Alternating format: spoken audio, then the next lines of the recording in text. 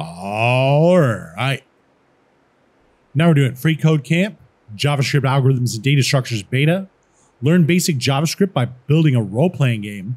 Step 43. All right. So the innerText property controls the text that appears in an HTML element. For example, const info equals document.querySelector info, and then it's going to select the info ID.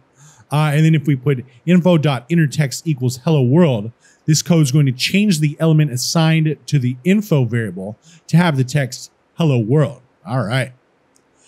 So when a player clicks our go to store button, we want to change the buttons in text. We're going to remove the code inside the go store function and add a line that updates the text of button 1 to say buy 10 health, 10 gold, like that. All right. So the first thing we're going to do is remove this code right here. So we'll select 26 all the way up to the end of 25 and just delete it.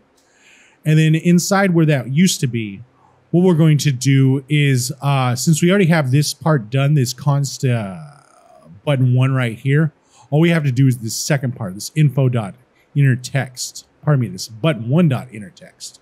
So right here, we'll say button 1.innerText. And what we're going to say here is equals, and then we'll say buy 10 health. And then right here, we'll put the parentheses 10 gold, all right? And let's go to the end of this and put the semicolon. Let's check the code. Looks good. And let's also click this button to see what it does, all right? So it does change it to this right here and submit it. All right. Now we're on to step 44, and we'll see you next time.